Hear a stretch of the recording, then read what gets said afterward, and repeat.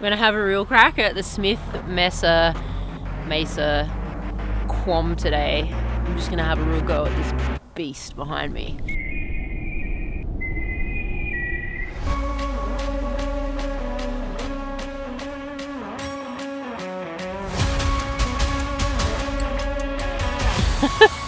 I'm a bit scared, but we'll see.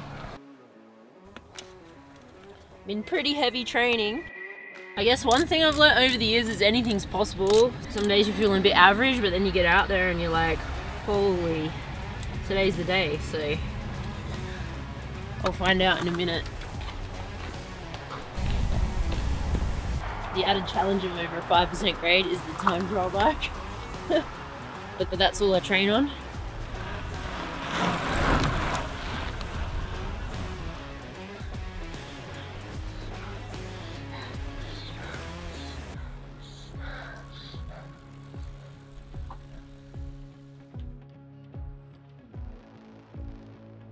Oh, it's a monster. I'm not sure. I think maybe I got quam for the first half. But riding in 52.28 is like pretty rough. Yeah, challenging with steep gradients. So yeah, maybe on the road bike next time, but we'll see when I load it up. It could be close. It could be very close. Now for punishment, I do it a few more times. But the goal today is just a 4-hour ride, so I'm gonna hit it. We'll maybe see 2 more times, maybe 3, but yeah.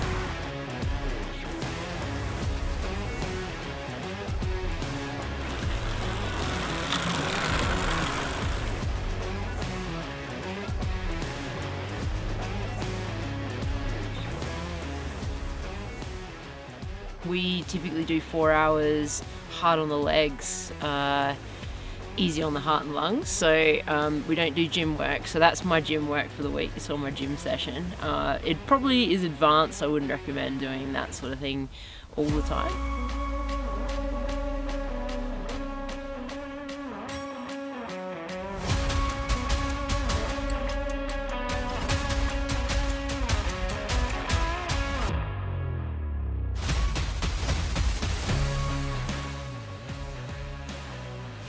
But I've reached the end of the line. We're up in the mountains now. Snow here and everything, and this means danger. So I'll cruise back through this, and luckily I have disc brakes, so everything should be fine. And yeah, I'll get 10 minutes of descending for the day to recover. Oh geez.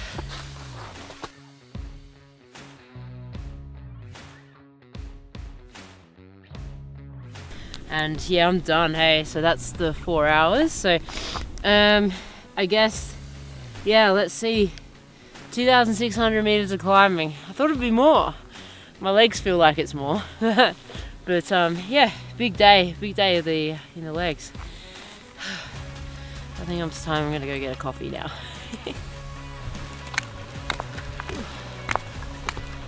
That ride that I just did was in Zion National Park actually, and yeah, I'll see you at the next race, hopefully, next PTO race.